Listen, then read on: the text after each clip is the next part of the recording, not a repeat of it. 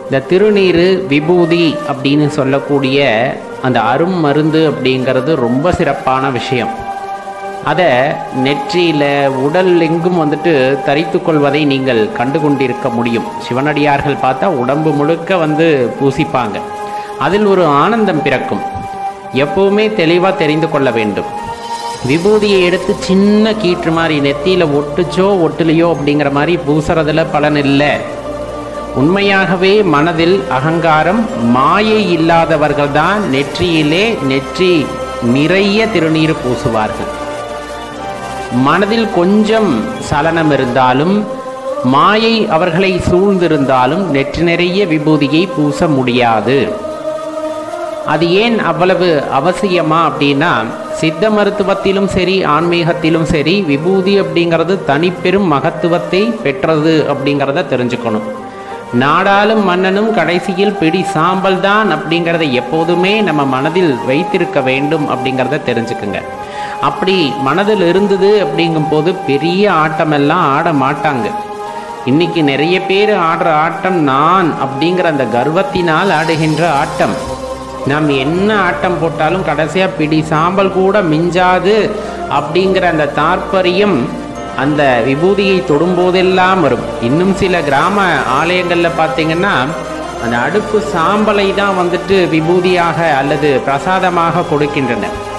இன்னும் முறைப்படி பார்த்தீங்க அப்படின்னா பக்குவப்படுத்தி பசும் சாணத்தால் செய்கின்ற அந்த விபூதி அப்படிங்கிறது சில இடங்கள் பரவலாக இப்போ பரவிக்கிட்டு இருக்குது. இடையில கொஞ்ச நாள் அந்த வேதிப்பொருட்களால் செய்யப்பட்ட திருநீர் அப்படிங்கிறது எல்லா பக்கம் வியாபித்திருந்த சூழ்நிலையிலே இன்று பரவலாக அதை பற்றிய விழிப்புணர்வு அனைத்து இடங்களிலும் ஏற்படுகிறது. சில ஆலயங்களில் அவர்களே விபூதியை செய்து பக்தர்களுக்கு கொடுக்கிறார்கள். அந்த இயற்கை முறையில் செய்கின்ற விபூதிக்கு மகத்துவம் அதிகம். நெற்றியில் இருக்கக்கூடிய நீர்களை இழுக்கக்கூடிய அந்த தன்மை உண்டு. அப்போ அந்த தலைவலி மாதிரியான விஷயங்கள் எல்லாம் வராது என்பது நமக்கு பெரியவர்கள் எடுத்து கூறுவது நல்லா தெரிஞ்சுக்கணும். சரி, இன்னொரு விஷயம் நம்ம ஏற்கனவே சொன்னோம், மனதில் அகங்காரம் மாயை இருக்கக்கூடாது. அப்படி இருந்தால் உங்களால் நெற்றி நிறைய திருநீரை பூச முடியாது. சில ஐதீகங்கள் உண்டு. இந்த விரலில் எடுக்க வேண்டும், இப்படி தரிக்க வேண்டும் என்பதெல்லாம் சாஸ்திர நடையிலே நமது பெரியோர்கள் நமக்கு சொல்லி கொடுப்பது. சிவனின் மீது அன்பு மிகுதியில் இருப்பவர்களுக்கு சாத்திரமும் கிடையாது, எந்த உங்களுக்கு அறிவுரைகளும் கிடையாது. ஏன்னா அவங்க எடுத்து பூசுறதை பார்த்தீங்கன்னாலே உங்களுக்கு ஒரு அற்புதமான நிகழ்வாக இருக்கும். விபூதியை வாங்குவாங்க, அப்படியே நெத்தி நிறைய பூசுவாங்க. அந்த சிதறுகின்ற துகள்கள் எல்லாம் பார்த்தா அவங்க உடம்பு மேலே தான் படர்ந்திருக்கும், கீழே ஒரு துகள் கூட விழுகாது. அவ்வளவு அருமையாக பூசுவார்கள். ஏன்னா ஐயன் கொடுக்கின்ற பிரசாதம் அல்லவா, ஐயன் கொடுக்கின்ற பிரசாதம் அல்லவா, அதை வீணாக்க முடியுமா? உடலெங்கும் பரவி கிடக்கட்டும். அவருடைய அந்த எண்ணம் அப்படிங்கிறதும் அந்த உடல் முழுவதும் பரவ வேண்டும் அப்படிங்கிறதுனால தான் அப்படி பூசுவாங்க. சில பேர் 3 கீற்றா பூசுவாங்க. இந்த மாதிரி அவர்கள் பூசுகின்ற விதங்கள் வேணால் மாறலாமே தவிர அவர்களுடைய அன்பு அப்படிங்கிறது எப்பவும் மாறாது. சிவன் மீது கொண்ட அன்பு அப்படிங்கிறது எப்பவும் மாறாததா இருக்கும். இன்னும் சொல்ல போனால் விபூதி வாங்கிட்டு வர்றோம் இல்லையா, ஒவ்வொரு ஆலயங்கள்லேருந்து வாங்கிக்கிட்டு வர்றோம்.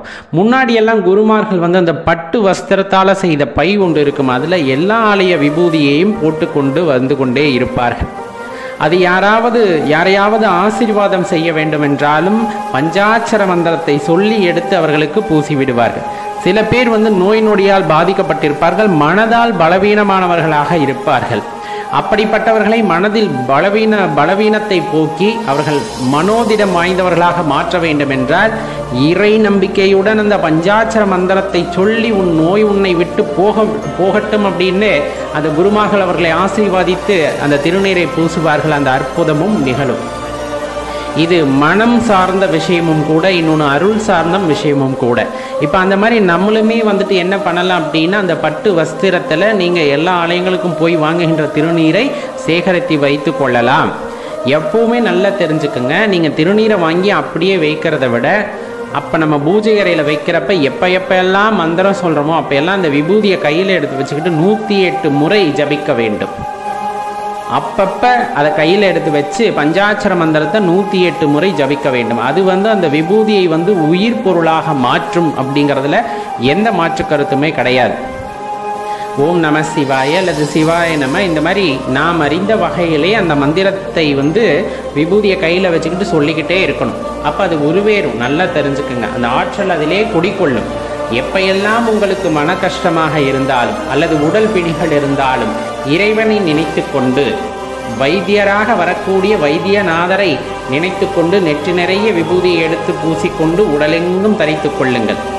அந்த மனோதிடம் அந்த இடத்தில் அதிகரிக்கும். உங்கள் மனதில் ஏற்படுகின்ற நம்பிக்கை நோயை எதிர்த்து போராடும். அதே வகையில் அந்த நோயும் குணமாகும் அப்படிங்கிறத தெரிஞ்சுக்குங்க. இன்னைக்கு பல நோய்கள் வர்றது மனதின் காரணமாகத்தான். அந்த மனதால் உண்டாகக்கூடிய நோய்க்கு மருந்து என்ன அப்படின்னா அது திருநீராக இருக்கும், இறைவனின் ஆசி பெற்ற திருநீராக இருக்கும். அதனால தான் இயற்கை முறையில் செய்யக்கூடிய திருநீரை தேடி வாங்கி பயன்படுத்துங்கள் அல்லது ஆலயத்திற்கு வாங்கி கொடுங்கள். சில ஆலயத்திற்கு நம்மால் அதை அந்த ஆலயத்தால் இப்போ செய்ய முடியாத சூழ்நிலை பரவலாக இருக்கிறது அல்லவா, அந்த பூஜைக்கே அவர்களால் இயலவில்லை. அப்படிங்கும்போது அடியார்கள் முன் அந்த ஆலயத்திற்கு அந்த பசும் சாணத்தால் செய்யப்பட்டது, முறைப்படி செய்யப்பட்ட விபூதி கிடைத்தது என்றால் அதை வாங்கி ஆலயத்திற்கு கொடுங்கள். அங்கு வருகின்ற பக்தர்களுக்கு அது பயன்படும் அப்படிங்கிறத தெளிவாக தெரிஞ்சுக்கணும். இன்னும் சொல்லப்போனால் சித்த மருத்துவ கடையில் உயிர் சத்துக்கள் கலக்கப்பட்ட விபூதி இருக்கும் சில இடங்களில். சில பேர் அந்த உயிர் சத்துக்களை கலந்து விபூதியை தயார் செய்து வைத்திருப்பார்கள். ஆனால் அது பரவலாக எல்லாத்துக்குமெல்லாம் கிடைக்காது. அந்த மாதிரி விபூதியை வாங்கி பயன்படுத்தினீங்கன்னா நம்ம வாழ்க்கையில் எங்கே போனாலும் வெற்றி தான் அப்படிங்கிற மாதிரி இருக்கும். அது ரொம்ப அற்புதமான மருந்து சொல்லப்போனால். அது ஏதாவது உடல்நிலை சரியில்லைன்னா கூட எடுத்து கொஞ்சமாக நாக்கில் போட்டுப்பாங்க, இல்லைன்னா அதை எடுத்து நெத்தியில் கீற்று மாதிரி இல்லை அது நெத்தி நிறைய பூசிப்பாங்க.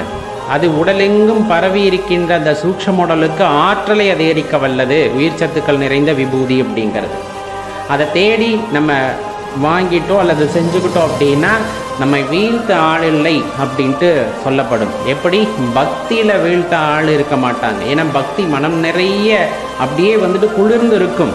அந்த நேரத்திலே நம்மை பக்தியிலிருந்து வீழ்த்துவதற்கு நமக்கு யாரும் இருக்க மாட்டார்கள் அப்படிங்கிறத தெளிவாக தெரிந்து கொள்ள வேண்டும்.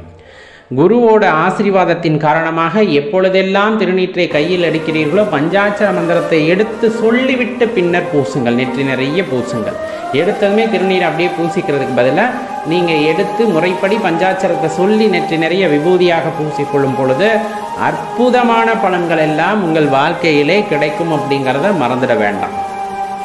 சிவாலயத்திலிருந்து திருநீர் எடுத்துட்டு வரலாமா அப்படின்லாம் கேட்கக்கூடாது. அது அரும்பெரும் மருந்து. எடுத்துட்டு வரணும். எடுத்துட்டு உங்களுடனே வைத்து கொள்ளுங்கள். எப்பொழுதெல்லாம் உங்களுக்கு கஷ்டமான சூழ்நிலைகள் வருகின்றதோ அப்பொழுதெல்லாம் அதை நெற்றியிலே தரித்து கொள்ளுங்கள். சிவபெருமான் உங்களுடனே இருப்பதை உணர்வீர்கள். ஏன்னா மற்ற நேரங்கள்லாம் நம்மளுக்கு தெரியாது. கஷ்டம் வருகின்ற நேரத்திலே அந்த விபூதியை எடுத்து நெற்றில் பூசிக்கொண்டு அமைதியாக கண்ணை மூடி உட்காந்து அப்பா அப்பா அப்பான்னு கூப்பிடுறது, பஞ்சாட்சர மந்திரத்தை சொல்லும் போது உங்கள் அப்பா அதாவது சிவபெருமான் உங்கள் அருகிலே இருப்பதை உங்களால் உணர முடியும். எப்படிப்பட்ட கஷ்டம் வந்தாலும் எதிர்கொள் நான் இருக்கிறேன் என்று அவர் அருகாமையிலிருந்து கூறுவதை உங்களால் கேட்க முடியும். அதுக்கு நெற்றி நிறைய விபூதியை பூச வேண்டும். கழுத்திலே கண்டிகையை அணிய வேண்டும். அப்படி அணிந்தீர்கள் என்றால் உங்களால் இறைவன் பேசக்கூடிய அந்த வார்த்தையை கேட்க முடியும். அந்த வார்த்தை உங்களுக்கு தெம்பளிக்கக்கூடிய வகையில் இருக்கும். வாழ்க்கையை அப்படிங்கிற நேரத்தில் எதிர்கொள்ளக்கூடிய ஆற்றலை அது கொடுக்கும். அப்படின்னா அதில் எந்த மாற்று கருத்துமே இல்லை. அடியார்களே, நல்ல விஷயங்கள் அனைவரிடமும் சென்று சேர்வது உத்தமமான விஷயம். நம் மனதிலே ஏற்றிக்கொள்வதோடு மட்டுமல்லாமல் மற்றவர்களுக்கும் இதை எடுத்து கூறுங்கள். ரொம்ப முக்கியம்.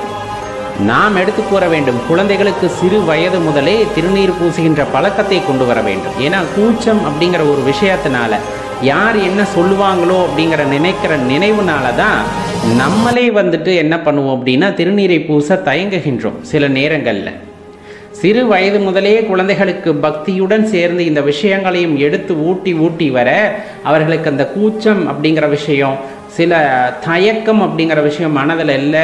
விபூதியை பூசுகிறாங்கன்னா அவங்க எந்த ஒரு அழுக்கம் இல்லாமல் இந்த சமுதாயத்தை எதிர்கொள்வார்கள். எந்தவித தயக்கமும் பயமும் இல்லாமல் இந்த சமுதாயத்தை எதிர்கொள்ளக்கூடிய ஆற்றல் படைத்தவர்களாக மாறுவார்கள்.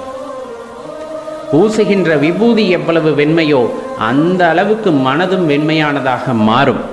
அதை தெரிந்து கொள்ளுங்கள் அடியார்களே. நன்றி, வணக்கம்.